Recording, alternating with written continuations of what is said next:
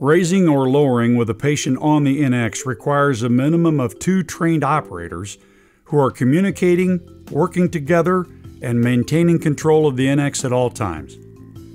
Keep both hands on the iNX mainframe. Maintain control of the iNX so it doesn't shift during raising or lowering, but don't lift. Allow the iNX to do the work. Press the plus extend button to extend the legs and raise the iNX, or minus retract button to retract the legs and lower the iNX until it reaches the desired height. During the position change, move with the iNX and maintain your grasp on the mainframe. Again, don't lift. Allow the iNX to do the work. Note that the color of the display zone assists the operator in understanding the height condition of the iNX.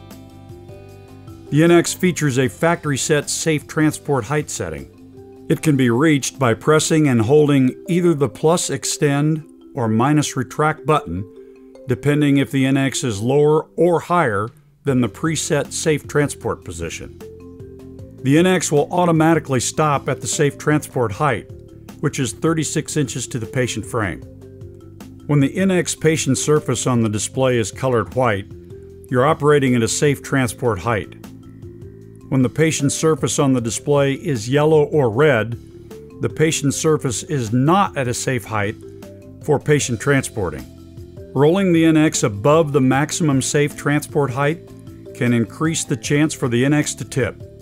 If you're above the safe transport height, an audible alarm will sound. The iNX lifts 700 pounds unassisted. Extremely heavy loads may require assistance from the operators and helpers.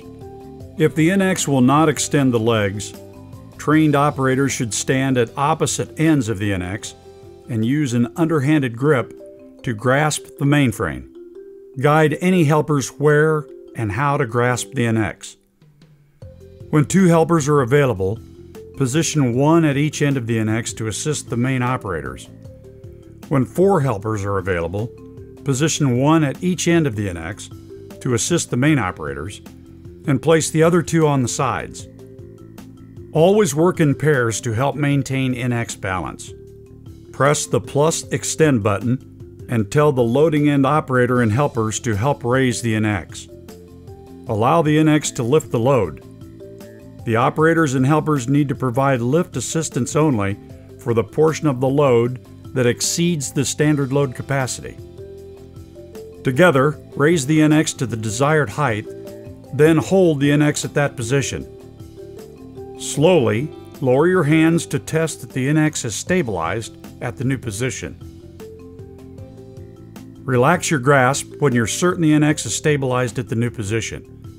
For more information, see Using Additional Help in the iNX User's Manual.